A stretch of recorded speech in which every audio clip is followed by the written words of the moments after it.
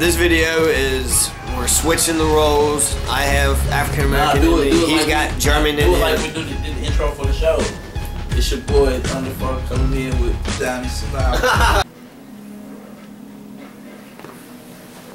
Action. Yes, we are here live recording. It's Arthur E. Lee, Jonathan Masters. We'll be talking about race. Hopefully we'll just figure it out today, just like in the next 5 minutes. Just figure it out, alright? And then the world will be a better place. Yeah. White and black, ever since 1900, W.B. Du Bois has been talking about America on the color line. So, it's 2012 and everything is still white and black to a lot of people, so, I don't know. You think? I think it is. You think we'll ever actually get past that? I think... Because we literally ain't white or black. In a few generations, we might be able to get past it. It gets better every generation. I see mahogany, I see caramel, I see peach, pink, a little pinkish. Yeah. I don't see white or black. Like, that's white. Like, that isn't me. His pants are black. I mean, it's all a facade anyway, so it would be appropriate to use words that don't really describe anything to represent the facade. Shouldn't language ever be used to precisely define things? I mean, what precise language could you use to define something that doesn't make sense?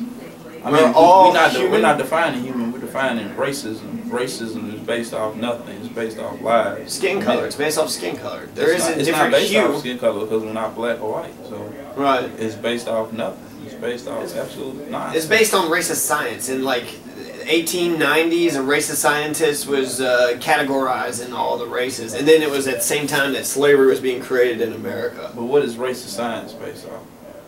It was just, he wanted to figure out who the most beautiful people in the world were. And he was a white guy, and he said Caucasians were, and that's where the word Caucasian came from. It's in the eye of the beholder. It depends on your own perception. It's an opinion, right? Yeah. Well. So how is science? What is science based off of opinion? It's bullshit. And it's lies and it's horseshit. But it's persisted since then because the racialization of slavery in America, and ever since then, it's been white or black the whole fucking time. So we're just stuck with this because, like, I mean, we do have like different skin hues.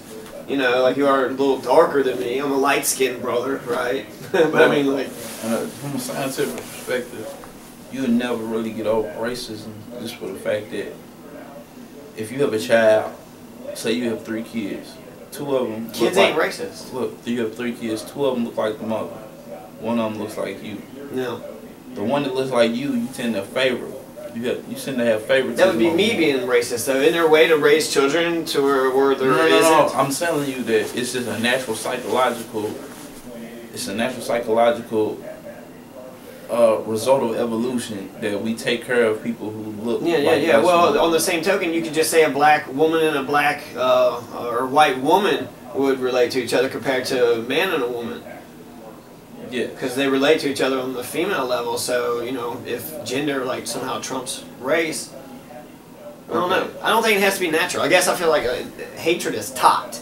So, maybe me and you can't, I don't know, I don't give a shit. I think I look at cultural differences, and so I do kind of think, like, we're all racist because we see white, black, Asian, you know, Mexican, Hispanic, Native American, Canadian, French. I mean, there's actually like a ton of groups out there. Yeah, racism is taught. Like kids, when kids are in kindergarten and stuff, they'll play together without regard to race. And then once they get older and they start to learn their social constructs in life, they'll start to move towards their own ethnicity. But well, why? I mean, Dennis Leary says, you know what my son hates? Because racism is taught. You know what he hates? Naps. He hates naps. Yeah.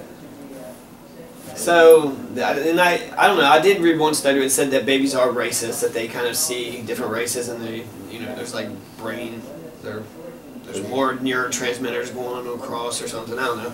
But then I've also like seen kids just playing without giving a shit, without caring. It's like, oh, you're a kid, I'm a kid, let's run around like our heads chopped off and just act crazy like fucking kids. I mean, that's true, but since that happens and since the latter, what you said before that happens, then it will always be a bit of racism. I wouldn't say racism, but people are gonna be able to tell that it's just slightly different from the next person.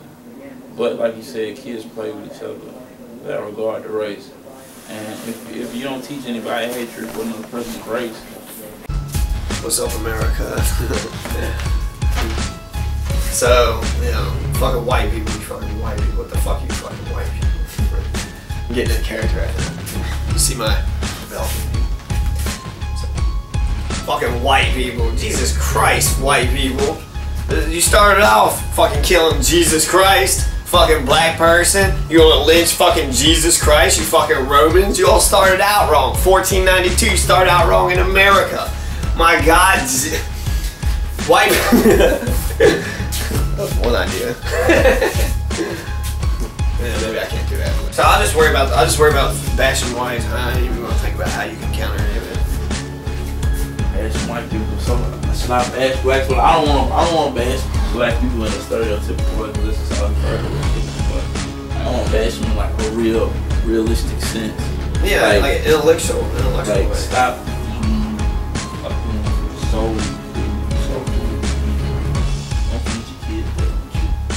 don't teach your kids. I see so many of these same things actually in white and black community. Both of them beating their kids, both of them poor, yes. Both of them where there's crack, there's meth, where there's fucking, you know, ebonics, there's fucking hillbilly-onics, you know, I feel like it's all like...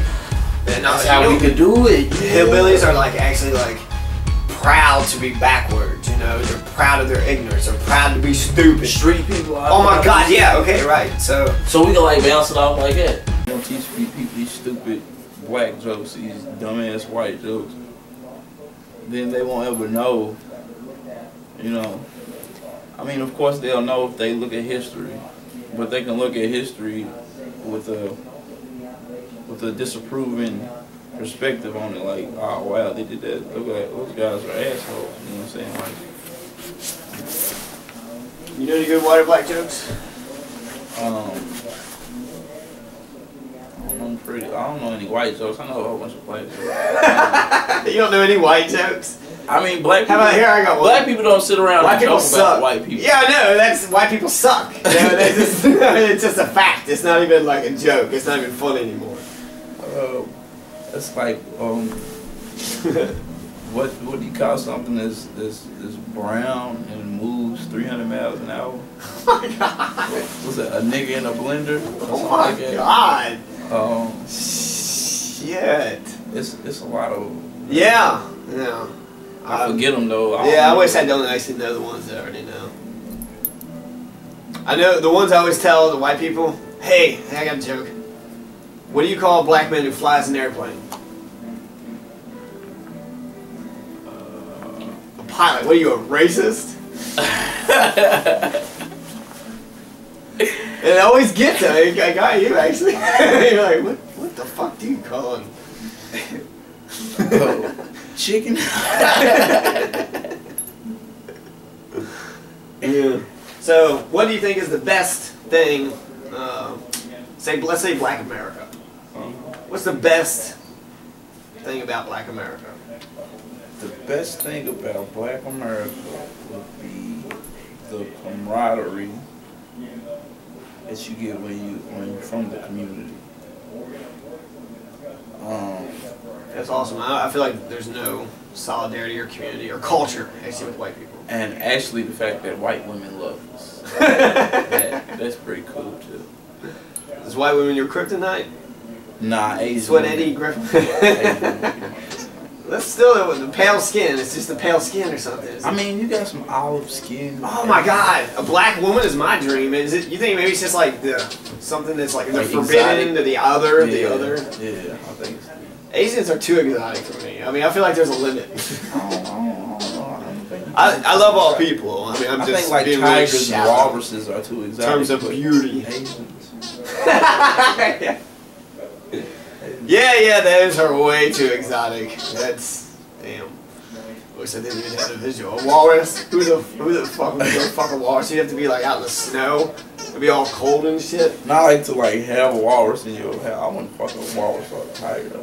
But anyway, and the worst thing about the black community, Worst thing would be gang violence. Gang violence and religion. But, what about racism? I mean, racism, sucks for me. I really don't see a lot of racism in the black community. I mean, you hear a black person say some racist shit from time to time, but it's not really deep, like, you don't really see it. You probably hear some racist like once a month. Yeah. I don't know. I feel like actually when I walk into a room and there's black people in the room, I feel like they look at, oh, what's this white boy? What'd you just do? What's he coming in here for? What is this about? Or I mean, don't get me wrong, black people are racist. Is that the police? Yeah, black people are really racist, you know, because they basically, African Americans are raised by white people. I don't hate black people for the racism. It just sucks when it falls on my head because I feel like I'm different. And radical whites were getting lynched, well, not as like with black people, but they were like just as a threat to the status quo. You know, as the slaves were. So when I don't know, I think Abraham Lincoln, JFK, RFK, Willis Russell out of Owen County like single-handedly fought the Ku Klux Klan against the mayor, against the judge executive, against the sheriff. They was all part of the Klan. And he went ahead and got the coalition of militia, called the governor and all the, try to get states arms and stuff. They wouldn't send no arms, so he just went around arresting people. He used to be a deputy at one point, but he just put his badge on and started arresting the KKK people who was going around terrorizing everybody. So history, I mean, like what instances can you see with black people holding each other? Like Buffalo Soldiers. Yeah. Okay. Right. Okay. So black people holding each other back. The hustlers with Bibles, the preachers who using white Jesus to make them believe in a false deity and give up all their money for some bullshit thing, establishing no education, no schools, they actually didn't listen to hospitals. God beliefs. Yeah, and I could point out that it's like 20 churches in like one little black neighborhood and a white neighborhood. There's shitload of churches all over the place, but I think it's a good point. Like, how much compared to churches to poverty? Right. And how many fucking homeless people do you have per church? Yeah. Is there 20 of them around the church? Like, why couldn't they live inside the church?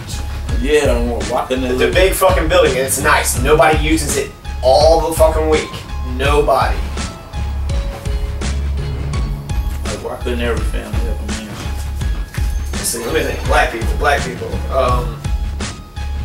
are cool. They got swag. They got music and everything. So what would be the issues? I don't know. There's some issues with ignorance, the culture of ignorance. I think that's comparable to both fucking Appalachian Kentuckians, you know, black folks. Like, I don't read. I don't read shit. Chris Rock had a bit about. I keep it real. I don't read. I keep it real. Yeah, you keep it real, real dumb. So I've heard that shit.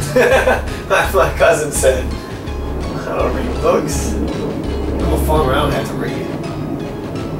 I've heard it. And he says his kid hates school. His kid fucking hates school, which is inevitable, right? Right. He don't even like reading. So I would think actually all the issues of white people, I've seen it recently, but history says that when you stand up for black people, you die. Charles Sumner, he got caned. John Brown. He was basically Abraham Lincoln on a small scale. Yeah. Abraham Lincoln's like lauded as this great person. John Brown's basically forgotten in the, you know, I don't know, the toilet of history. Malcolm X. Yeah. There's the entire Black Panther all Party. the Black Panther Party. Yeah. Well, just, I mean, there's, I don't know, there's actually an argument today. There's prison industrial complex. There's legal lynchings. It was a lynch trade in some small county. Well, remember what was the 8, the 5, the something 5, or the Apollonia 8 or something. Remember those eight kids? They got suspended for school or some shit for fighting about somebody had a doll hung or something like that. And then it was a kid that got hung recently, and and they know who did it, but they wouldn't press charges because they tried to say that he hung himself. And that was in Kentucky. It's 10 till 10. I don't know what it is. It's 10 till 10. Yeah. We haven't talked about white people yet.